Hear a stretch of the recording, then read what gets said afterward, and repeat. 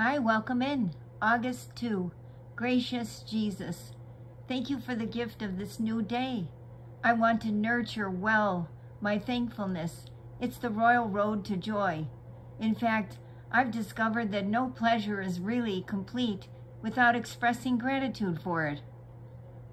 I know it's good to thank the people through whom I receive blessings, but I need to remember that you are the one from whom all blessings flow.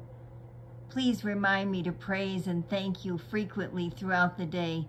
This delightful discipline nurtures my soul and enhances my relationship with you, providing an easy way for me to draw near you. You have blessed me with the glorious gift of grace, undeserved, unearned favor. I rejoice that no one and no set of circumstances can strip me of this lavish gift. I belong to you forever.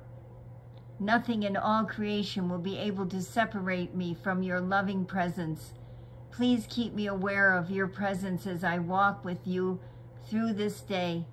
Help me to stay alert so I can find the blessings and pleasures you scatter along my path.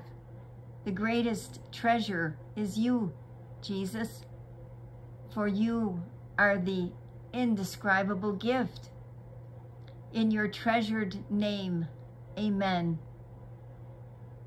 Psalm 95 verse 2, Ephesians 2 verses 8 to 9, Romans 8 verses 38 to 39, 2 Corinthians 9 verse 15.